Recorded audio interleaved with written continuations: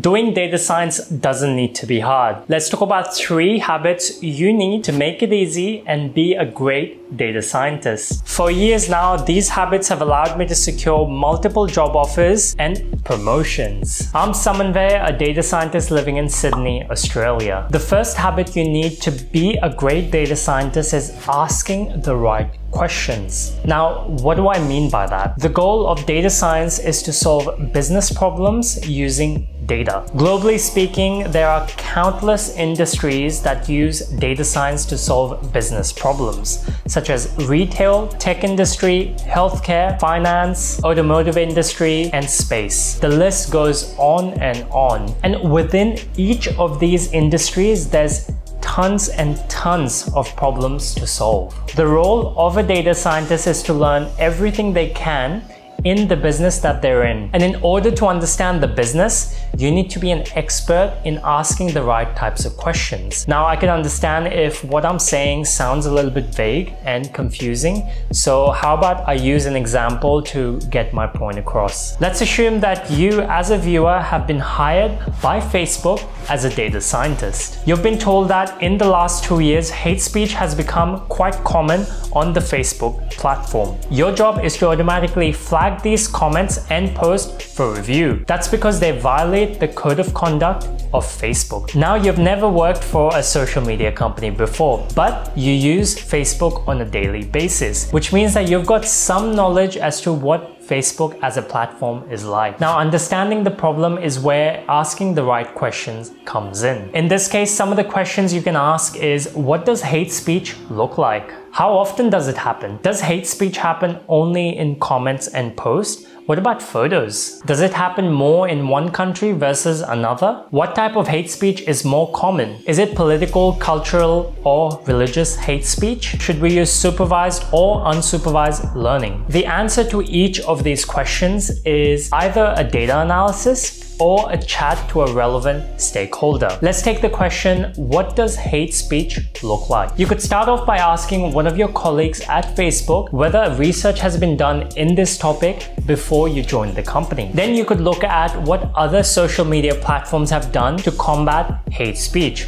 through searching for papers or maybe even reaching out to them personally. And finally, you could even search up the vocabulary of hate speech and run your own data analysis on a sample of 1 million comments or posts. The possibilities are literally endless. So from this example, I hope you understand that asking the right questions is your gateway to understanding the business better and the problem at hand. And it really requires you to get into the right headspace. This type of headspace is exactly what you need when you're in data science interviews. And if you're keen to learn a little bit more about those, then be sure to check out the video I did about acing your data science interview. In this case, the interviewer could easily give you this scenario about flagging hate speech and ask you what approaches would you take to dig into the problem and to formulate a solution. The best way to develop the crucial habits of asking the right type of questions lies in doing lots of exploratory data analysis and doing a brainstorm of basic questions that you would ask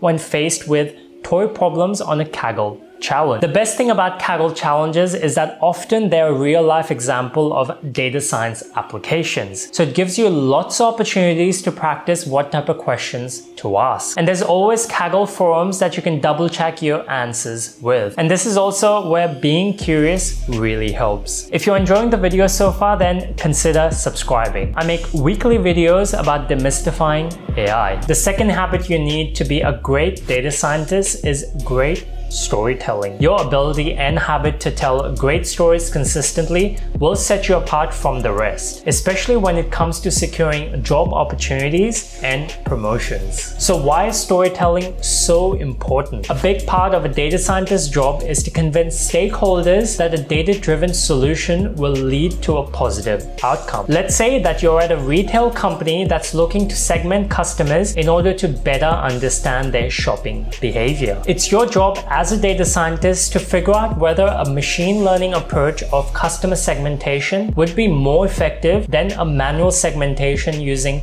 transaction spend and the frequency of the transaction. If the machine learning approach is more effective, then it's your job to convince the stakeholder to follow your approach. This involves telling an effective story around the outcome that your approach will provide, because often stakeholders won't be as technical as you, so they're definitely not going to care what algorithms you use. So it's up to you to be creative in translating those technical details simply and effectively. A great storyteller always knows what appeals to the audience, and they cater the story according to them. This means knowing what your stakeholder wants out of the solution and what their motivation is. Many times, different teams involved in making the solution have different goals in mind. For example, the data science team might want to use a fancy algorithm to formulate a solution to a given problem, because they are focused more on learning and doing something interesting. But the stakeholders that you're preparing the solution for might have to explain what's going on to their superiors. So in their best interest, it's better if the data scientist uses simpler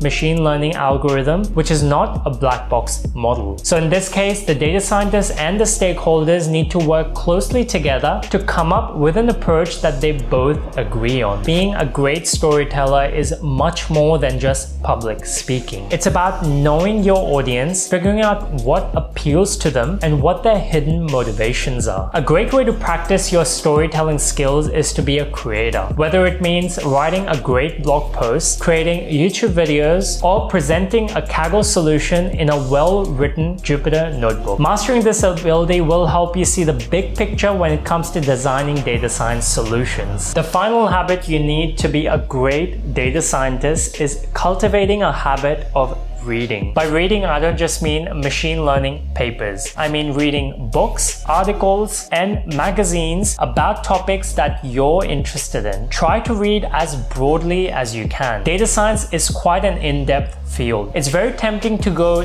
deep and read only data science related books and articles. But I've found that you need a lot of creativity and curiosity to succeed in this field. And it's only by diversifying the types of topics you read about that you'll be able to think creatively. This means reading books about religion, technology, politics, philosophy. Try to really follow where your interest takes you. This type of diverse reading is really what sets you apart as a data scientist. It'll allow you to be more curious and ask the right type of questions. And reading also has the side benefit of making you a better communicator, a crucial skill when it comes to succeeding as a data scientist. And another side benefit is that you'll never be boring at a dinner party. If you're into reading, then add me on Goodreads. It's a great platform to share the books that we're reading. If you want to know more about what I do daily as a data scientist, then be sure to check out this video. That's it for today. I'll see you next time.